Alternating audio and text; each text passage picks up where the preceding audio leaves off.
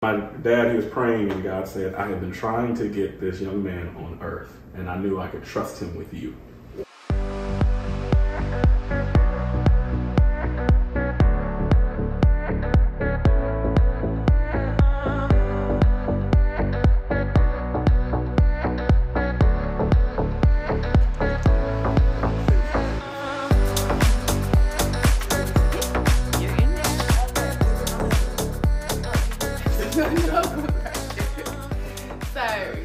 Okay. Perfect. All right.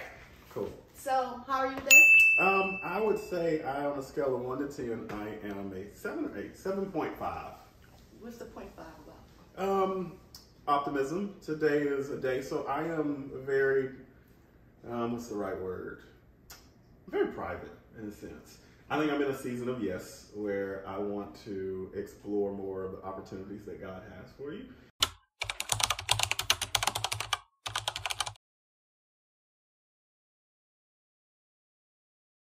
You will ask God to open up doors, and God will open up doors for you, but he won't walk through them for you. Amen. And it's a space where he prepares you for opportunities, but you still have to be there and participate.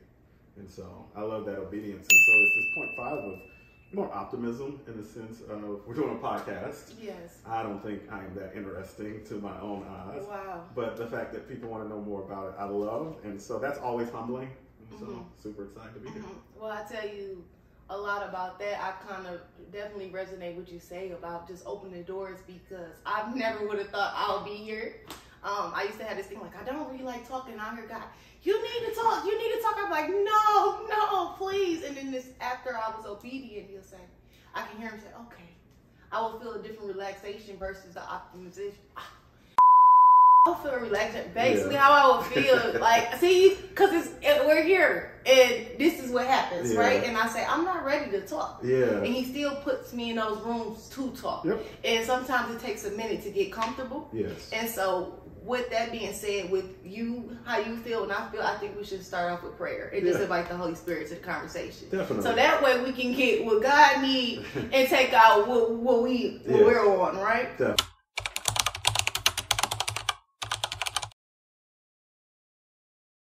Dear Lord, Heavenly Father, thank you for bringing us here today. I just say less of us, more of you, Lord. Holy Spirit, take up space. Holy Spirit, fill this place.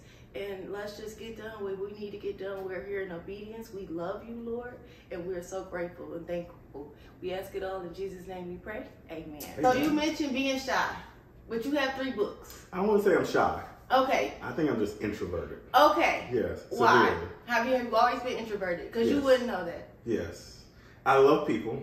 I love talking. I'm not afraid to speak in public, but I personally enjoy alone time. I'm a naturalist, so I love nature. If I can be on the water, in the woods, a walk. Every Saturday, I'm going to a local trail here and just walking, and it clears my mind and space. I receive inspiration, energy, ideas, creativity when I'm alone and can process. I see things in pictures, and so all things have to connect. And so I love seeing things in real form and how it plays out. That gives me energy. So then when I can come here, it's able to easily express. Me talking is like being on a treadmill. Wow. Wow. Well, we really appreciate you being here today. I connect a lot with nature as well. Do you believe trees have healing powers? I don't know if they have healing powers. I've gotten sick from trees. I got Really? poison ivy. What? I have had sap in my eyes. I've been bitten by ants. I don't want to say they probably might have something in them. I do love trees, but we climb a lot of trees. And so to see farther and to see out, and me and my brothers had some fun stories. When I was doing my cleansing, and because I reconnect a lot with that, I call it earthing as well. So I'll walk barefoot in like the mud, and I'll take my socks off, and then I'll lay on the trees and just get these ideas, and it was great. But to me, I always felt like trees had some type of healing powers or something like that, and I would sit on them. I'm mad you have poison ivy, though. I've never heard of us having poison ivy. How does that work? Where did poison ivy go? It's little vines that grows up, and as you learn, you can locate them. They grow up around fences and posts, and sometimes around trees. Once you have poison ivy one time, you will learn what the plant looks like and you will avoid it. Okay, so where are you from, Solomon? Louisiana. Louisiana. Yes. Okay, and are you spent a lot of time outside, or would you say you was an outside kid, Absolutely. or you was a? Okay. My mom gave us a job. Okay. 9 to 5 outside. Lunch break inside. That was it. She said, "All right, you will come in at this time, Yeah. and it's okay." Yeah. And you are a family of how many? So it's 6 of us all together. I am the oldest. Okay. I have 3 younger brothers. Joshua and Caleb are the twins, and Daniel is the baby. And my parents, David and Emma, all have biblical names. I was gonna say that. Now Yeah. let's explain. Does your mom have a reason how she picked those biblical names, or did she just? Do you come from a really religious family? Yes. So my dad said 2 things. He was like, 1, you don't have any money in life. We do. So you need to figure out your job and your career, because at 18 you're going somewhere. Okay. But secondly, he said the best thing that I can give you is 2 things: 1, a work ethic, and a relationship with God. And so my dad exemplified that throughout his entire life with us. So my dad's name is David. He always wanted a son named Solomon. Wow. And so my mom loves the name Joshua and Caleb, and she had twins, so twins run in our family. Wow. And so they love that. And then Daniel is a beautiful story. So my parents were done, and Daniel is 10 years younger than me, and he was a surprise baby. Wow. And my parents were really surprised, and they were confused because they were like, okay, the boys are moving on, Solomon's 10, we were latchkey kids, we were coming home, and we just had a rhythm. And then my mom gets pregnant again, and she's getting ready to go from assistant principal to principal. Wow. And my dad, he was praying, and God said, I have been trying to get this young man on earth, and I knew I could trust him with you. Wow. And my dad always told us that, and so Daniel was really special. And as he's the youngest, he's the baby boy. He is the most in tune with his emotions and passionate, probably in all of us, but he makes us laugh, and he does great stuff. He's big on social media as well, and does fit checks and all this stuff, and so he keeps me cool. Right. So this all came about, #check on your strong friends, is because it was a mental health campaign. Right? And it was Mental Health Awareness Month, and we're building this platform essentially. Excuse me. We're building this platform, and I heard do something different. Yeah. And I didn't know I was going to be building a platform. I didn't know I would be here today. I didn't even know, I just didn't know. Yeah. But I'm seeing the good things that's coming from it. I'm seeing, not our work. I'm really seeing God's hand on a lot of things that we're doing, and we like to, project that message of things that only God can do. Yeah. And we look at your prayers a lot. Yeah. I look at your prayers a lot, and I say, wow, this man has a lot of prayers. And the prayers are really good. I am a firm believer that prayers work. Yes. How did you come about just posting these prayers on the page, and how do you get these prayers? Are they recycled prayers? Because I know you have books now, and you're on your 3rd book, right? Yep. And it's about prayers, right? Is. How do we get there? How did that start? I have always been in tune with my emotions, so I know how I feel. And my mom really wanted us to work on articulating our feelings. So when we got upset, especially when we were younger, she would always say, okay, what are you feeling? And so we had to navigate our emotions, to navigate what are we actually feeling. And it was a good exercise for us to go through, but it was also annoying when you're a child. To navigate that and try and learn that. But it did something that I loved. It allowed me to be in tune with where I am. Because you can't really fix or find yourself if you can't locate yourself. Wow. And so you have to be able to locate to know where you are. I pastored for a while, and it was beautiful. Absolutely loved it. And it was for a beautiful season. And I've always been bivocational, so I've always had a job, and then I've always, in a sense, pastored, and I've always loved people. One of the questions that I always got when people ask is, how do I connect with God? How do I have a relationship with God similar to you? You seem really in touch. And I was like, I don't see a difference between me and you. The difference I do see is that for me, I take a lot to God in each and every single moment. My dad taught us that very at a young age. Before we left, we saw 2 things in the morning. One, we all had to stand together, and we held hands and we would pray. And then the boys, we would go jump in the truck, get in there and start playing. But when we got older, we began to realize when we left, my dad and mom would be standing in the kitchen and they'd be praying for each other. And so we begin to see that as, you see it as younger and you're just like, okay, we're in the back of the truck ready to go to school. As you get older, you begin to see that your life is really built up of the habits that you create. Your daily habits create the life that you walk in. And so for me, it was a moment of prayer has always been important. And so honestly, when I was younger, I would be in situations, and we grew up on the lake, and I would have all kind of unique experiences. And I remember I would stop and I would say, hey, God, I need a favor. And in that moment, I would articulate, one, the feelings, what I was feeling from what my mom taught. I understood the power of prayer because I saw what my dad and the fruit in his life and my mom's life. And in there, I began to pray about anything. I can pray about, God, I got a test. I ain't study at all. Hey, God, there's this girl at school. I think she is amazing. Hey, God, I don't know what I'm going to do with college. I don't know if I'm going to make it in. Hey, God, I'm really struggling with insecurity at this point. Like, there's a lot that I'm dealing with. And I began to talk to God just about my life to navigate really situations because I had seen the power of God. And so I began to correlate very quickly. God cares about the details of our life. Wow. He cares about the small things. He cares about the things that we go through. He's so meticulous to where I wanted to make decisions with him involved. Wow. And so I wanted to, and that's how you begin to learn that character of God. You begin to see, the scripture talks about David and it says that he was a man after God's own heart.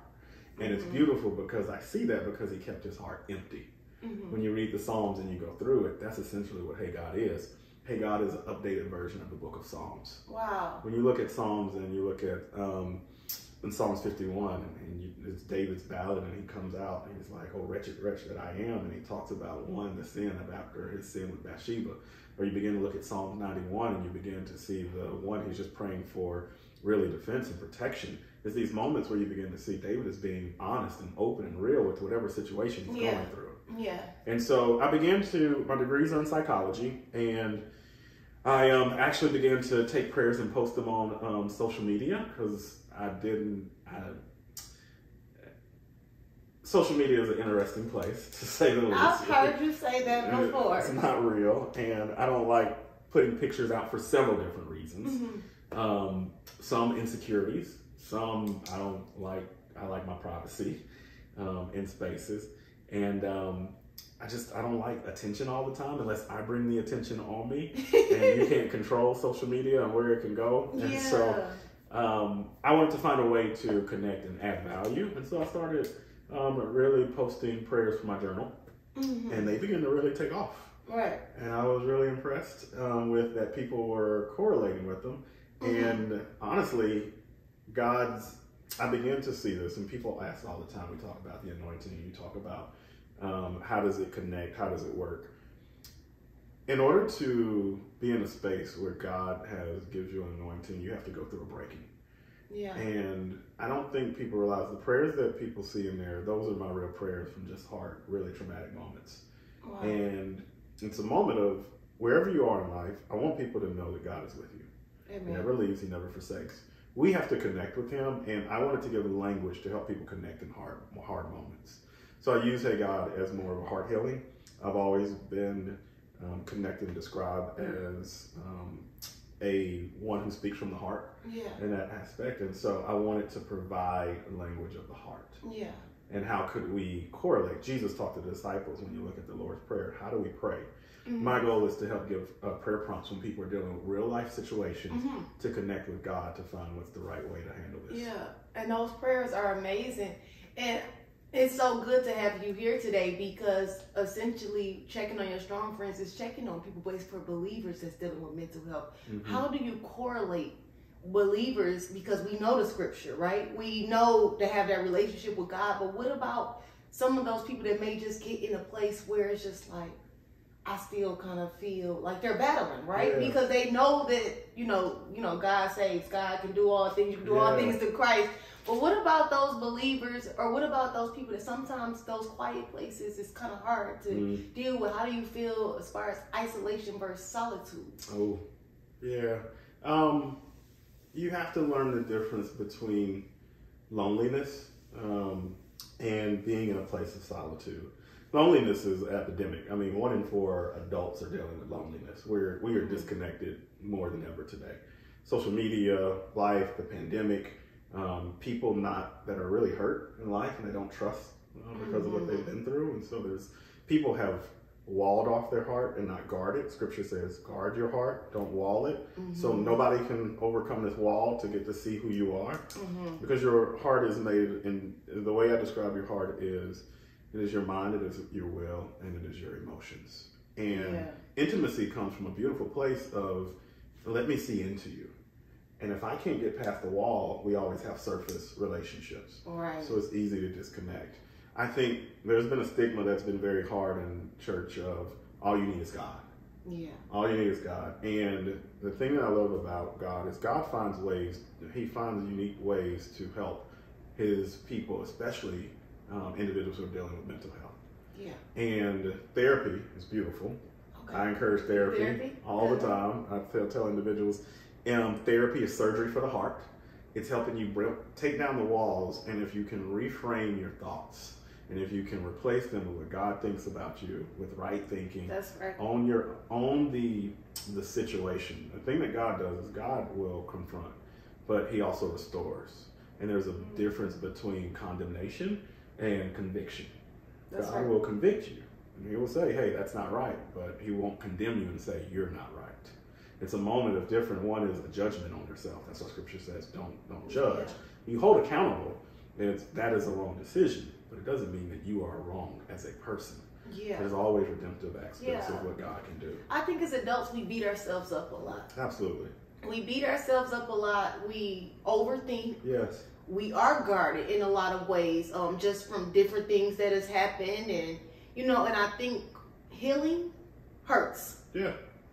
And some people don't want to hurt it. I don't know else how to put it, but it's just like healing does hurt. Oh, it does. And to get to that other side, you do have to be broken in a sense. And you have to be like, okay, just recently I really did a thing where I used to travel a lot. Yeah. I've been to every country I've ever wanted to go to. And essentially I was running. Yeah. And I didn't realize I was running into, when it was time to come back on the plane, I would be crying. I'm like, well, girl, you just had this very nice, extravagant vacation. You met all these great people, but why are you crying on the plane? And it was because I didn't want to come home. Yeah. And when I came home, I had to deal with real life. And when I had to deal with real life, there was moments that I was avoiding. Yeah. And I had to get to a point where I had to learn how to sit in it. Yeah. And I had to sit in uncomfortable feelings, and I had to journal, and I had to, whatever it feels like, if you feel it's loneliness, if you feel it's, sometimes I had to surrender. That's the place I had to get to as far as surrendering my old life, the way I was living, things that I can't control from the past. Yeah. And sometimes I will say that could put me in a place where I felt like I was depressed, or it could get depressed. And those prayers, when I start praying and I say, well, God, this is a little bit, I need you on this journey to get me through this. I will immediately feel God uplift me. And this is essentially how our page started, because I went through a quiet time. And it's so crazy. Like I've told you this before, I didn't grow up going to church. Yeah. And I like to say, Jesus found me, and I went through a thing where the Holy Spirit was just on me. Yeah. And it said, leave your phones here. And I went 40 days without a phone. Wow. And it sent me to Kenya.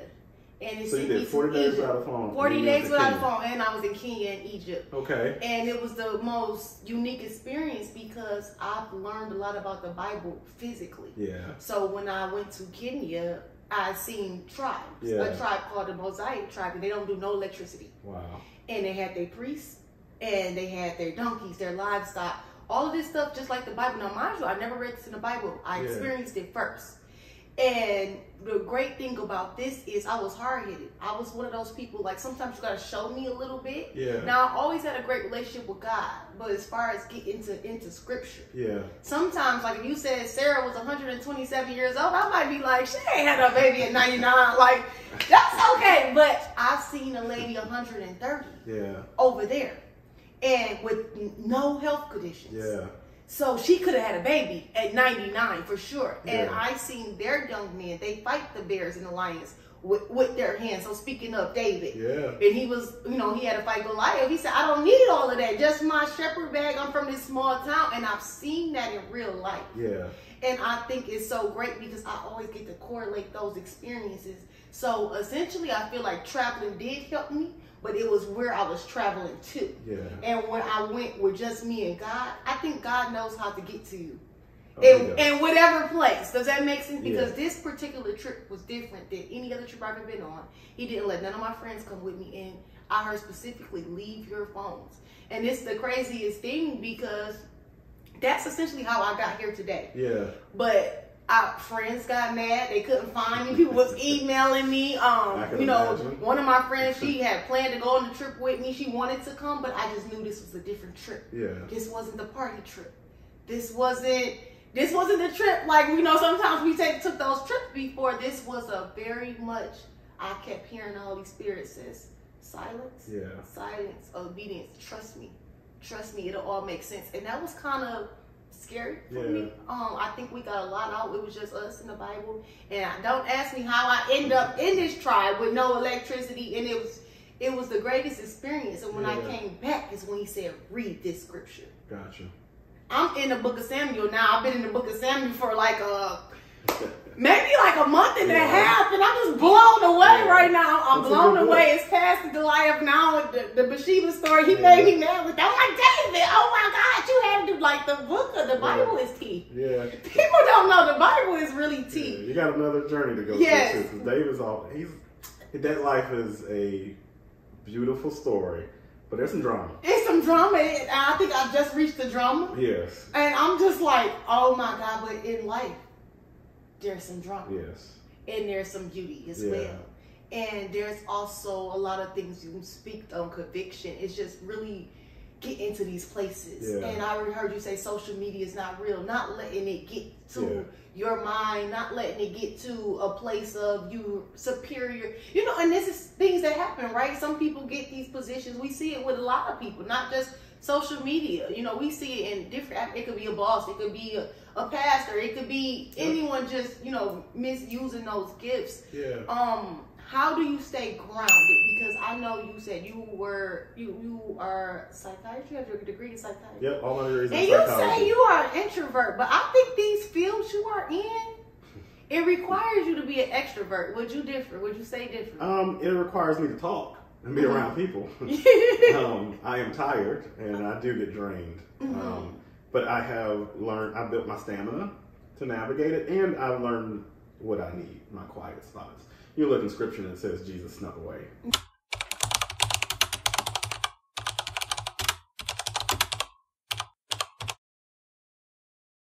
Yeah. He went and prayed or this. I'll sneak away. I'll sneak away in big crowds. I can find quiet places. I'll sneak away at work. Yeah. I'll sneak away at whatever I need to, and I can find quiet places. I think I do the same. Yeah. So I know myself in that sense. You asked, how do you remain grounded or humble? Everything is temporary. It's meant to be enjoyed for the season that it's in. Yeah. Everything can be taken away. Yeah. And it doesn't matter. You know, God's blessed me tremendously, and from, you know, a financial perspective to a health perspective, it's been very blessed in those areas. But all that can be gone tomorrow. Yeah. And I want to enjoy life, but in order to connect with people, you have to be close to people. Yeah. And in order to be close to people, you got to stay low sometimes. Yeah. Because people are in all kind of different spaces. Yeah. And for me, staying close to people is staying low, not thinking too high of yourself. You can't be reached. You can't be touched. When you look at Jesus' life, I love modeling certain morals, how I operate through his lens. He was with everyone. Yeah. People are like, do you know who that is? Yeah. Like, you know who that is who's hanging out with you? It's like, yeah, I know who it is. It's like, hey, that's, you know, he looks at Zacchaeus in the tree. And he's like, hey, let's go hang out. Well, why are you hanging out with him? You look at the disciples, and they're made of so many different characters. You know, he has Matthew, the tax collector, and it's this space like, why are you hanging out with Matthew? Like, of all people, like, they are the ones that are oppressing us. Yeah. And he's a part of your tribe. You got Peter, who is just off the chain, emotional. You have James and John, the sons of thunder. They want their own throne. Yeah. At some point. They're angry for no reason. You got Doubting Thomas, Why are you with us? And you have Judas. It teaches me a lesson that God will call you into a relationship with people that, in a sense, you don't know why they are there. Yeah. And it's not about necessarily them, but I believe that God gives you the fruit of the Spirit.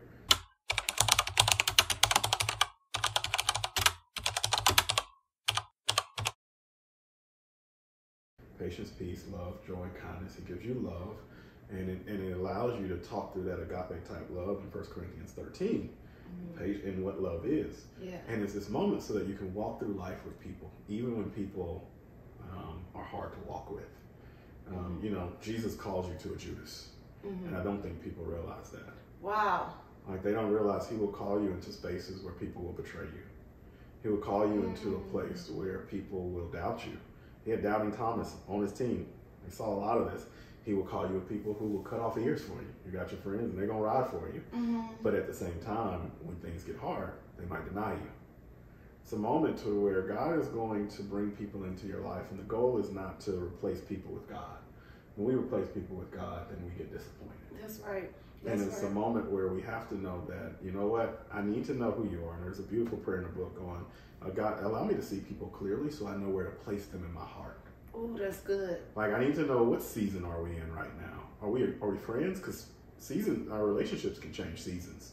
So we can be a season where we're friends, and then we can change into a season where we're more of associates just because of life. It might change into a mentor-mentee-ship relationship. It might change into a relationship where there's it's a little adversarial at certain aspects. And you begin to look at Abraham and Lot in their space where they were, and everyone's like, look, we are having so much success that we got to separate. Like, I need to be able to separate and go different spaces. You have to be able to know where people are so I can place you in the right space in my heart. Because it's almost like trying to use a spoon to cut a steak. Yeah. It's like, I'm trying to use this person who's not my friend right now, but because we have history, I believe that this is the way it should be. And what happens is we get in a space and we try and make people fit in areas they're not designed to fit in anymore. And maybe we've outgrown, maybe they've outgrown, and then we get frustrated, and then in a sense we break up horribly. We deal with conflict horribly. Yeah. And now all of a sudden everybody's like, it's not that, it's just the relationship changed, but we didn't recognize the change. Wow. And so there's a beauty in being able to know where are we as friends? What season are we in? And being able to be mature and talk through that space, and being okay to know that the season can change again. Yeah. Yeah, and I think as humans, sometimes that we don't deal well with rejection or feeling rejected or feeling left out. Yeah. And I think it triggers other wounds. Yeah. And a lot of times when we're in relationships, I tell some of the girls that are on my grow group, my small group, I say, you could think you healed from something specifically until you get into a relationship with another person, like someone that you like. And I said, and that's when your real trauma, that's when the test really comes out.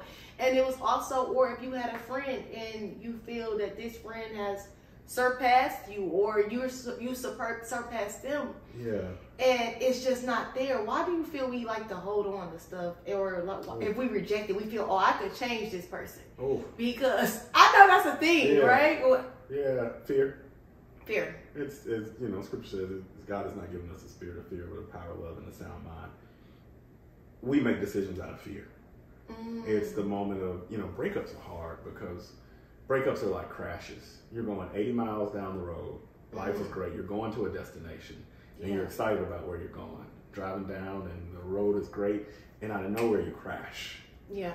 And it's just like that in a breakup. Is you're going 80 miles down the road where life is. You're looking to build a life with this person. You're making tons of decisions, and all of a sudden it crashes. And we don't talk about the trauma of a crash. We don't talk about the impact of the damage that comes with a crash. Now, in a sense, I'm traveling down the road. I don't know where I am. It could be at night. I don't know how I'm going to replace this. The car is broken. My heart is broken. And now I'm left to pick up the pieces, and I don't know where to go. Yeah. Do I still go to my destination? Right. Do I go back home? Do I go back to familiar places? Do I go back to exes? Do I go back to things that just make sense? Like, it's this moment where it's this fear, and it's in a space where when we deal with rejection, we take it more personally than it should be. Right. God has a way of removing people when they need to be removed and removing things out of our hand. But one thing I learned is, Your heart, it is a throne. It's not a couch. Only God should sit in that space. That's right. And we try and put a lot of different people in those spaces. Yeah. And it is not work. It's not a myth. You don't need I all feel like when you do, it gets snatched away from you. Like if you get to idolizing anything, I feel like more than God, I don't know. It's gonna get snatched. No, and you don't need to, because it's a space where God will bring the right people into your life, and people are not sovereign. God is. Okay. People have opinions, but God has dominion. God will look at the situation and bring the right people into your life, but you have to trust them. But breaking is hard. And sometimes you have to break things, and you have to break relationships, or you have rejection that comes in. You see the rejection as protection. Yeah. If they don't want me, that's okay. I remember I was telling a friend at a point, he was dating this young lady, and he had to keep telling the young lady why they should be together. And it was like all these times he was just like, you know what? We had another talk. And I was like, really? It's like, yeah. And it's like, I had to convince her why it was good for us to be together. Yeah, like what? And I was like, at some point, you need to ask her to make up her own mind. Because every time that you guys get in hard spaces, one of the two things are going to happen. You're either going to have to convince her, or if she does her own navigating, then she will be in a space where she can say, you know what, this is why I made the decision. Yeah. And you have to be able to let people make their decisions. Yeah. We try and control and manipulate and be perfect. Love is not about that. I have seen people get together and it's like, y'all together, and they are happy as can be, but it's love. Right. And you've seen opposites attract. Like when love hits and it comes, love is a choice, and it's a daily choice. And I've seen a beautiful example of my parents and how they choose each other every day. I'm so glad that you've seen that. As a culture, I think we need to see a lot of that more. And sometimes it's heartbreaking because we don't see that. That it's like we don't know how to love. Yeah. And there is trauma. And the fact that you had a good family to show you that, do you know that's really special, right? Yeah. Because it's a lot of us that do not have, and we get out here in the world and we're trying to do it our own, and we say this is love, and not knowing that this is nowhere near love. Yep. You have no idea what love is. Like, how was you even gonna get? You didn't even have all the tools to even be successful in this atmosphere. So it's like, I admire you so much for that, and I admire your family so much for that, for even building that solid foundation, because the way you speak on it, people need to know that's possible. Oh, my dad is I mean, he's the GOAT. I love him. He taught us a couple things as well. It's the moment where you get together and you build a life together. Yeah. That's the goal. Can we build something special? Yeah.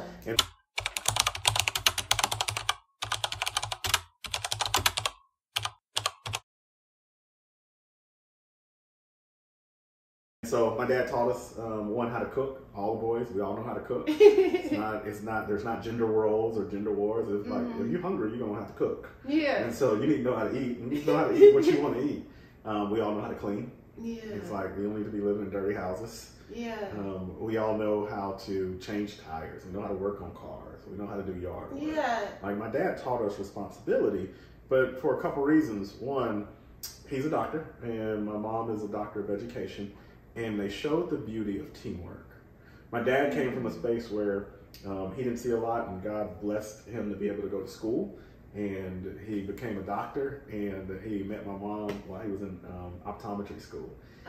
When he came back home and he started his office and started his business, of course, he's trying to make money, trying to get patients. He wanted his own practice. Not a lot of people were coming. My mom was the one who held the family down. She was the one when they had me, that she had the insurance, and it was her check that we were depending on because she believed in the vision in him. Wow. So then as the business began to grow, the tables, they began to turn in a sense. And now he was like, what do you want to do? Where do you want to go with your career and your education?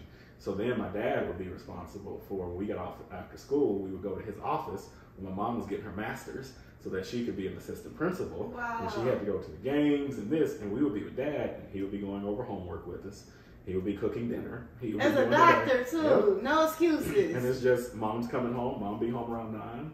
Mom would come home, we sit around, tell about our day and where we're going. But that was for years that she got her master's, then she began to go through and get her PhD. So I saw people work together to build it to where now everybody in my family is a doctor except for me.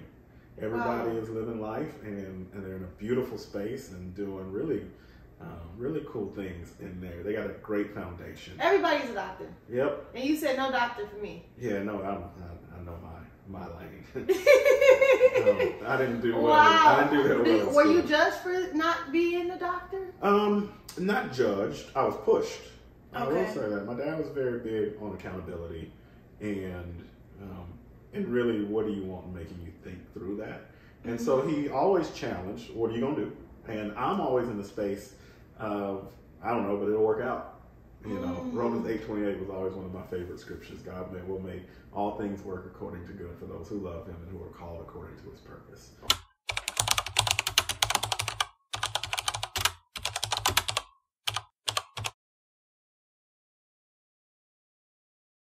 Ooh, that's good. And I always wanted to do ministry, and my dad was like, I don't think you want to do ministry the way you think you want to do ministry. He's like, I know you.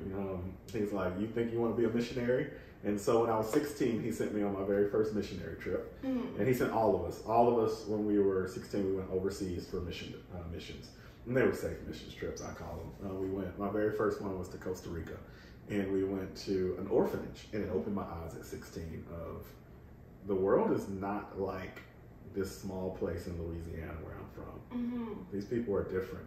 And it was a space to where I knew I wanted to make a difference. And my dad would always challenge, I don't care what you do, get your education and you can do whatever you want to do. Yeah. And God just opened up some beautiful doors. Yeah. And I began to walk through them to where now everything works out. We all are in beautiful spaces. Yeah, yeah. So you say, do you feel it's okay to not be okay then? Because for believers that are navigating different seasons of their life, or just say their friends are changing. Because you mentioned different friends for a season. Yes. The idea essentially of checking on your strong friends is really checking on those people that's quiet. Yeah. And it's also being able to communicate better. Next for you. I know you're on your... Oh, hold on. Yeah, let's start that. Yeah, we gotta have us a good Okay, go ahead. Solomon. What do you like to be called? So I know you do solos. Well, if you want to, I don't care. I love nicknames. I do, as long as my father taught me something beautiful. It doesn't matter what people call you; it's what you answer to. Wow. And so he taught us very quickly in life, especially growing up in Louisiana and dealing with a lot of race relations. It doesn't matter what people call you; what do you answer to? You control your environment. Don't let people control you. That's good. And so I could care less. Your dad seems like a guy of a lot of wisdom. I'm sure a lot of people call him for advice and just everything they could think of, because he seems like a great person, even as a friend in life. What's next for you though? I know you're in your third book. Are you gonna do a fourth? What does life look like, or do you have any plans in the next few years? So Hey God I'm tremendously blown away by the support with Hey God. The book sells every day, all day, around the world. I don't know, I don't promote it in a sense of advertisement or anything. It just sells all day, every day. So it's a blessing.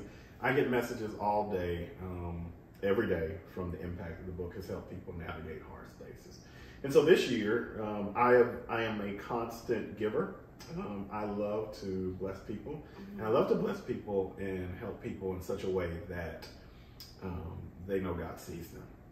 And so there's in extraordinary ways. And so it's really turned into some philanthropy.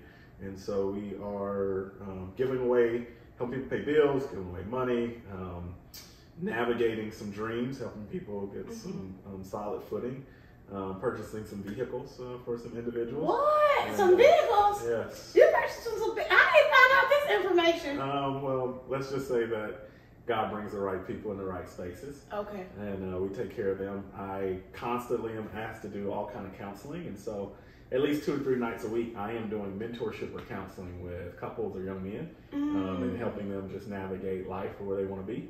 And then to tap it off is every year I go to Disney for a writing trip. Disney was an amazing experience when I went about 4 years ago. This man changed the world with a rap and storytelling. And I began to see the power of that and what he could do and what he could build. And I was like, if he can do that, I can write a book. And so every year I go down, but also take a single parent family and just bless them with a trip to Disney that they probably couldn't afford on their own. Wow. And just to have some joy. Yeah, that's amazing. We'll write another book and probably do a journal. And there's tons of speaking engagements and things. So you are going to speak? I will, yes. And I always speak. It's just I don't ever promote it. Okay. I do speak. Okay, well, it is such a pleasure to have you today because we see your prayers. We see a little bit of you, but you just wouldn't have known. I mean, you would know, like me, I feel like I live in the spirit. I know, but like you said, sometimes social media is not a real place. I could tell from hearing you speak, you know a lot about your Bible. Yeah. You're very strong as a believer. You're very strong in your walk. You're very strong in modeling the fruits of the Spirit in your daily life. And that's amazing, right? We need that. We need to see that. We need to see that you come from that. And we are very honored to have you on our platform. I'm going to ask you to pray for us. And I'm going to just ask you to pray for anybody that's dealing with any mental health issues, anybody that may be battling their walk, anybody may be battling if they want to be, I don't know if I want to be a Christian, but I'm spiritual, or, you know, I believe in God, but I'm not religious. Yeah. You know, just anybody that's battling any inner voices that may not serve them purpose and what God has planned for them. Yeah. Well, I will tell the camera, I will tell you this, is to give God a chance. Not necessarily people, organizations. Give God a chance and let him guide you. I've seen God do amazing things in my life. My life is not perfect. I have had a lot of situations that I shouldn't be the way that I am today. But God has been faithful, and I know that because of how I see people and how I see life. And so I would be honored to pray. I love what you're doing. I love this. And I love the fact that we're checking on our friends because we need each other. We need people. Life's a lot. It's a lot that happens in this world. Life be lifing. Yeah. But God be God. He does. But I've learned this, that God blesses us, and sometimes the way that he blesses us comes into our life on two legs. And we need to be open to those blessings because we're not, we miss that. So I'll definitely pray and close this out. Hey, God, we love you. God, we thank you for this opportunity, one, to come together and really just connect with you. I thank you, Father, for those who are watching this, no matter what state they're in, whether they're in a state where life is beautiful or they're in a state where it's in the middle of a storm and they're ready to give up. I thank you that you're with all of us in each and every season. I thank you that you keep your hand upon us and you continue, one, to push us to the places that we talk about. For those who are struggling, may you keep your hand on them and may you surround them. May they know that they are loved. May they know that you have a passion, that you have purpose for them. And may you bring people into their life. May their friends check on them and know that, one, they love them and that they're there to help walk through the situation or the season or whatever they're dealing with.